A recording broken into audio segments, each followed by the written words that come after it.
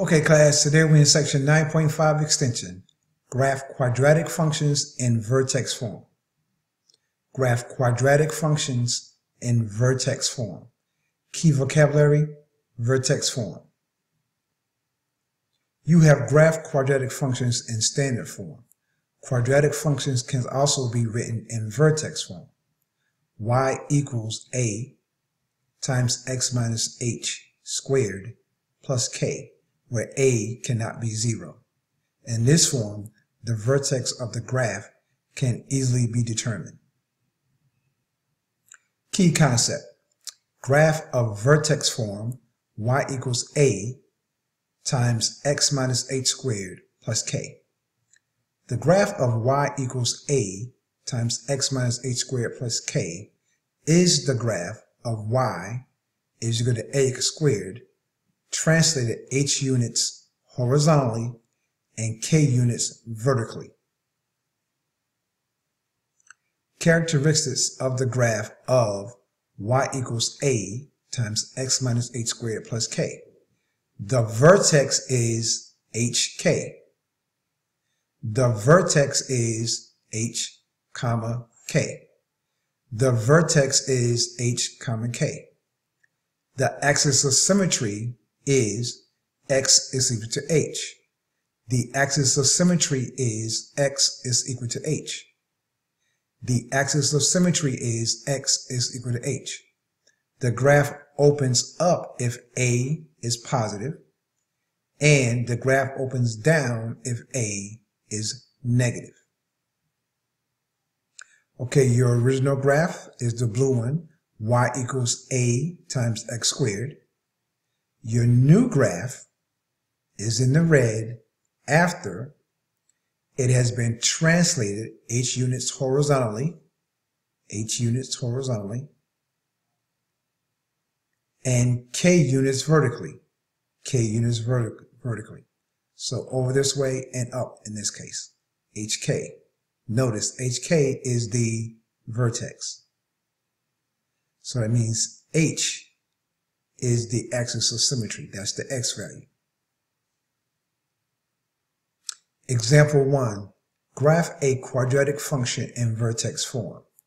Graph y is equal to a negative 1, if you want to say, there's a 1 there, but a negative times x plus 2 squared plus 3. Solution. Step 1. Identify the values of a, h, and k. Identify the values of a, h, and k. A is equal to a negative 1. H is equal to a negative 2.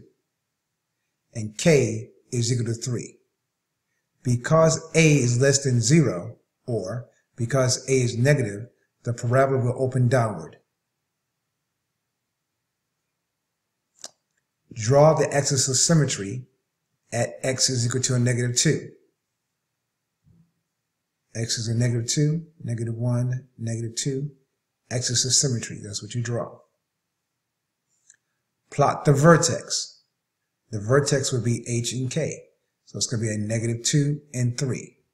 Negative 2 and 3, that's my k value right there. Negative 2 and 3, so that's my vertex.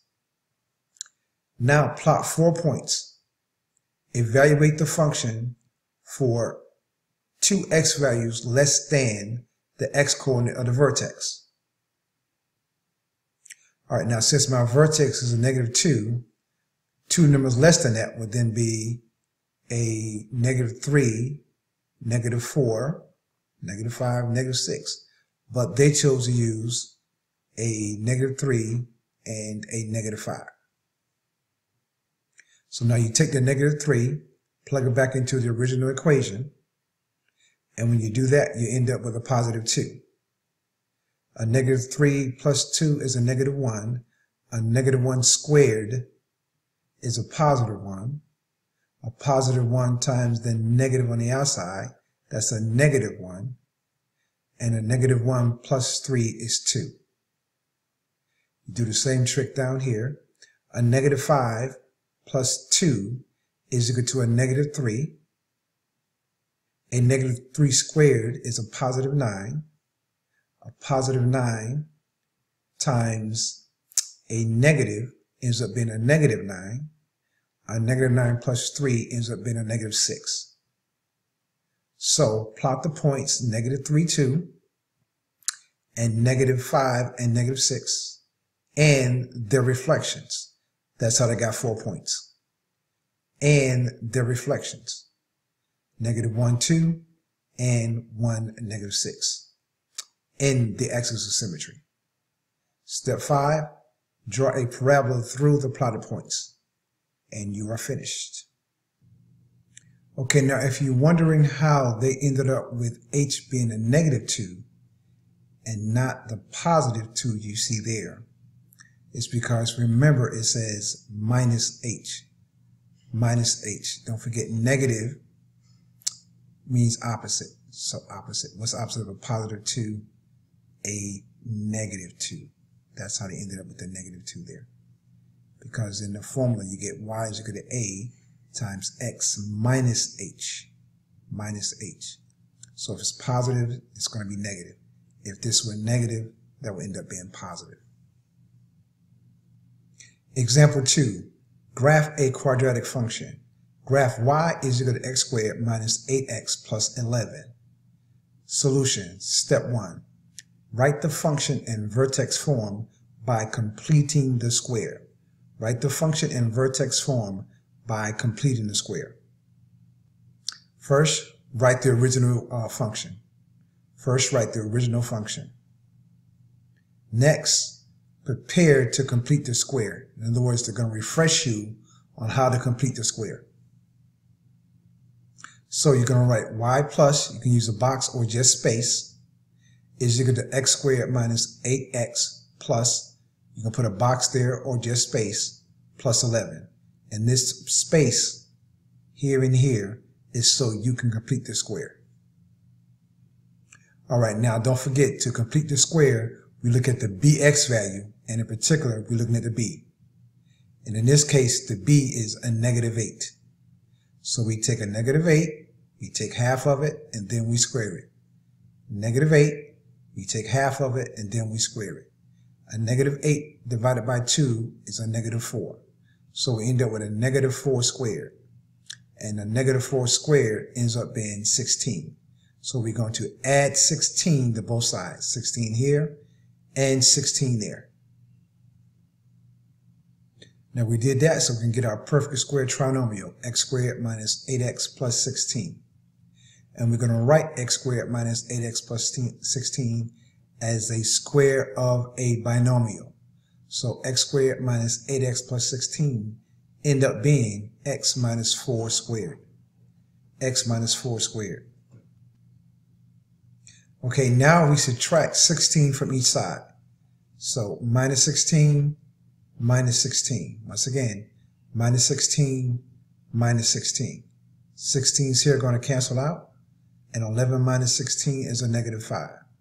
So now we have y is equal to x minus 4 squared minus 5. Now we have the equation in vertex form. Y is equal to a is on the outside, x minus h squared minus k, or actually plus k. All right, step 2. Let's identify the values of a, h, and k. A is equal to 1. That would be right there in front of the parentheses. H is equal to 4. Remember now, this says a negative 4, and our formula says minus 4 or opposite 4. So the negative 4 becomes a positive 4. And k is a negative 5. A is 1, h is 4, and k is 5. Now because a is greater than 0, the parabola opens upward. That's another way of saying that a is positive. All right, so now we know that the graph is going to open upward, and we know our vertex is going to be a minimum. But the first thing we're going to do is draw the axis of symmetry, and we determined that that was 4. So the axis of symmetry is at 4, as at x equal to 4. 1, 2, 3, 4. We draw axis of symmetry. All right. Our vertex we know is going to be h and k. So the vertex is 4 and a negative 5. 4 and a negative 5. So 4 and y is a negative 5. That's that point right there. We're going to plot 4 more points. evaluate the function for two x values less than the x coordinate of the vertex. All right, they chose x is equal to 3 and x is equal to 1. When x is equal to 3, we end up with y is equal to 3 minus 4 squared minus 5. And that's going to end up being a negative 4. Next, we're going to x is equal to 1. And that's going to lead us to y is equal to 1 minus 4 squared minus 5. And that's equal to a positive 4. Okay, 3 minus 4, that's a negative 1. A negative 1 squared is a positive 1. 1 minus 5 is equal to a negative 4. Here we got 1 minus 4. 1 minus 4 is equal to a negative 3. A negative 3 squared is 9. 9 minus 5 is equal to 4. So we're going to plot the points 3, negative 4, and 1, 4. 3, negative 4, and 1, 4. And their reflections, 5, negative 4, and 7, 4, in the axis of symmetry. Okay, now remember now we picked 2 points that are smaller than the x value of the vertex. The vertex is 4. Smaller values will be going this way. 3, 2, 1, 0, etc. So when we picked 3, we came out with a negative 4. So we got 1, 2, 3, negative 4 for y. When we chose 1, we came out with 4. So x is 1 and y is 4. 1, 2, 3, 4. Then we plot their reflections. 1 away from the axis of symmetry, 1 away from the axis of symmetry. Here we are 1, 2, 3 units away from the axis of symmetry. So 1, 2, 3 away from the axis of symmetry.